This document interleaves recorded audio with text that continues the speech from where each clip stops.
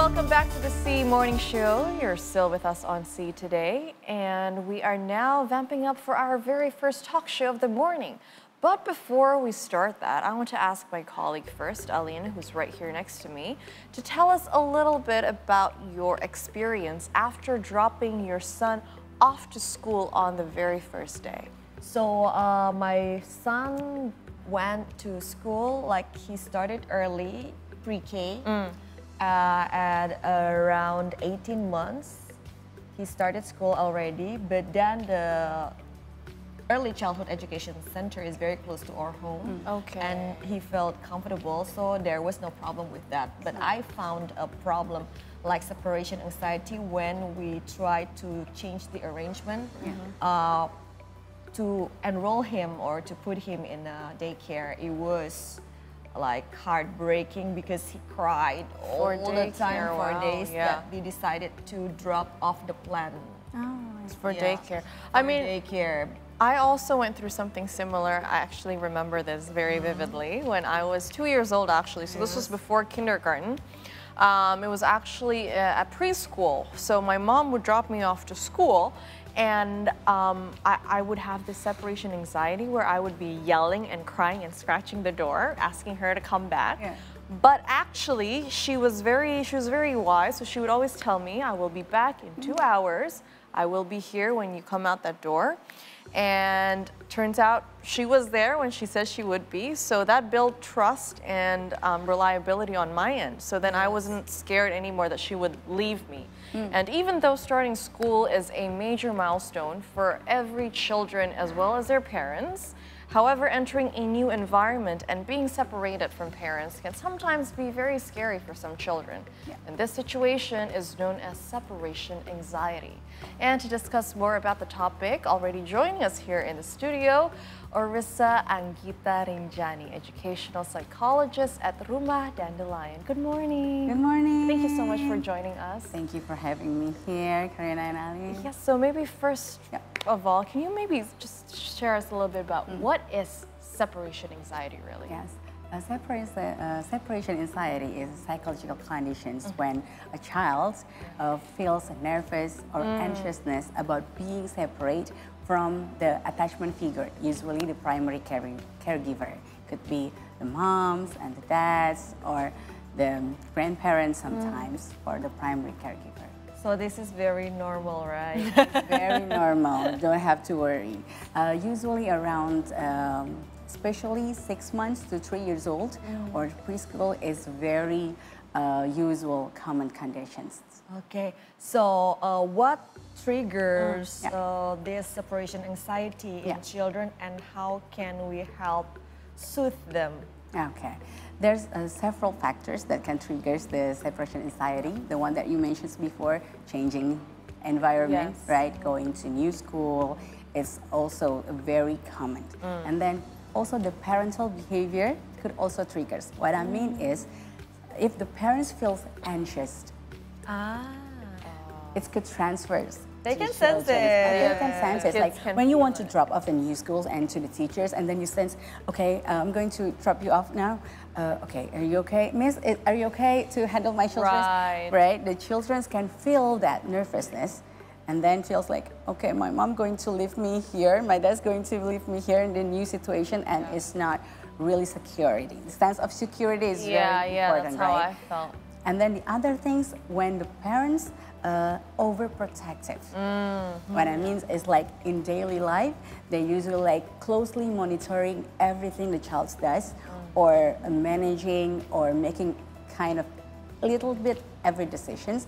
Then the child is not having that much opportunity to learn to be independent. So it's harder for them to be separate from the parents. So they're not sure of what to do when their parents are not there with them. Yes. Now, what are some symptoms, would you say, Orissa, that you can sort of pinpoint in a kid when they have separation anxiety? Yeah. The first is usually, of course, the worriness, right? That's the first symptoms. And then the clinginess sometimes. So they refuse to let you go, or they're following you around. They frequently check in, where's my mom's there, where's my dad, right? And then some children's having like physical complaints sometimes. So like I'm having a headache or stomach aches. Like I have experience too. I'm saying at least in my own child or the students at the school. It's like they're getting ready is okay. Having breakfast is okay. Going to the car and then driving off to school is okay. But once they see the school building and they begin, I think I'm sick. I think my head is not really good or my stomach's hurt. Sometimes it's having like bad crying. Children are smart. Very, very smart. They are smart. They are resourceful. Yes. So how can we help them like to adjust or to adapt so they feel like this school building is familiar to me? Yeah. Okay. This kind of thing. There are several things that parents can do. The first one, like I said before, stay calm first. That is the most important thing. You have to calm. And then number two, you can't have transitions. So like before the schools, you talk about the schools. Maybe you want to walk by the schools or seeing the photo of them, letting them know that you're going to the schools a couple of days, sometimes. So they have not really get familiar with that. And then after that, you can also like do not prolong goodbye, actually. And when you already say, when you say, right, okay, that's true. Yeah, because goodbye needs to happen. And it actually needs to happen quick. Yeah, because if you're like, okay, mama leave, and then you stand by there like looking around, and it's like, it's harder for the child to let you go. So when you say, okay, I'm going, like Miss Karina's mom's right said, I'm going to be here, I'm going to pick you up, and then when you say that, you do that. Yeah, right? it's also real important. Trust, right? It's very important. And after that, if it's still hard, you can have like comforting objects. It's like comforting objects, like you can maybe bring your favorite toy or doll sometimes, or a photo of your parents inside the bag. Right. Sometimes it could help them to soothe and to transition into a new environment. No, but if you're a parent and you say that you will pick up, your kid has separation anxiety, and you say you will pick up at a certain time. Say, if my mom said what she said to me, but she didn't show up then, do you think that could trigger a worsened separation anxiety in the kid? Okay. Yes, because again, it's new environment, and then you're very dependable on the adults that you trust, and you cannot trust them. It's very hard for them for the next day to come back to school, because they will feel very anxious, and then they see like all the friends are already being picked up, and they're alone, and that's exactly what they fear, right? Exactly. Being separated and being alone. So it's going to be very hard for them. So when parents can know whether, okay, this is just a casual separation anxiety experienced by every other kid, and when they need to talk to like the teacher or psychologist, if they see like, oh, this is more than the casual one. Okay, so we have these terms like there's actually DSA, developmental separation anxiety, and then SAD, separation anxiety disorder. So it's like it's similar but different context, right? Developmental separation anxiety is that's typically happens. It's not most commonly in 6 months to 3 years old, but it actually can happen in certain specific situations. So going to new school in middle school still could trigger separate anxiety, right? True. Even us as adults, when you go to new maybe workplace, maybe it's more separation anxiety with our partners. Yes, like that. It could happen, right? Still, and then but it's usually the intensity of the emotion is mild, and it quickly responds to reassurance or support system, and usually the duration is not long, so it's short-lived and specific to the situations.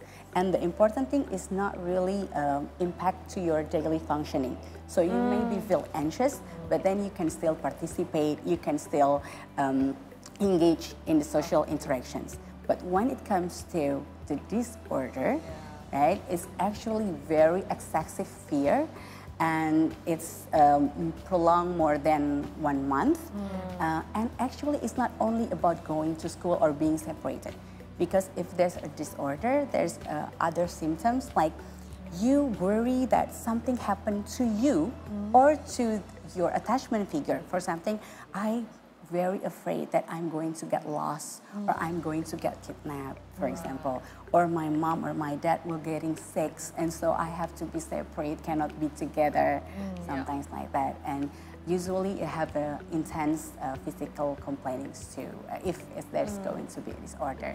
So when you're dropping your kids off, but then after that you say, how come this? Oh, okay, maybe like 30 minutes she's really crying, and after that, but she's playing. Or she's crying, but she's doing something, but still crying, but still engaging in the activity, something like that, right? And just do like that. Or it's happened to school, but not happen when it's already get familiar to the situations. That is actually just part of the common transition. development. So yeah. I mean, does it help that, you know, if your kid is an introvert, it's harder for them to blend in and adapt to the environment compared to those kids who are an extrovert?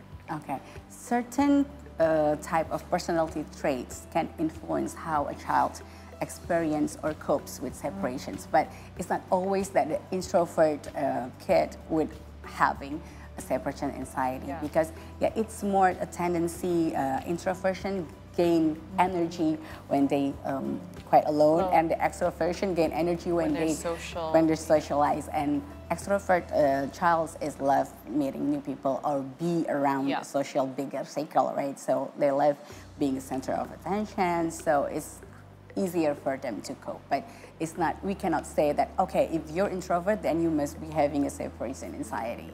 So, until what age is separation anxiety usually considered normal? Yeah, actually, again, it's usually happen in the preschool when you're already in upper start to or lower elementaries. It's okay, but it's actually if you're getting your upper elementary or going to middle school, and again, it happens in very intense and more than 1 month, then it's better to talk to professional help.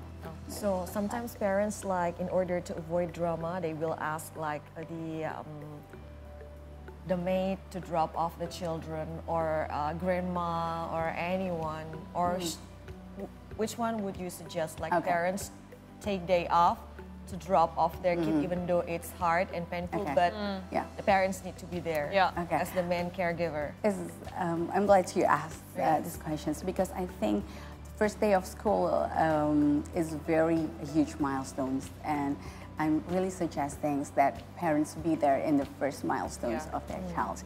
But again, the goal is not to having your child not cry, because not crying is fine, crying is okay, and we as parents have to face our own discomfort to hearing our children cry, because sometimes because our own discomfort, which is like, okay, we escaping the situations or we distracting the kid and we don't solve it. But it's okay, you're crying, oh, okay, I know you're sad because we're going to be separate for a moment. But again, reassurance and trust, I will be here. Or if you cannot pick up, then you say who's going to pick up.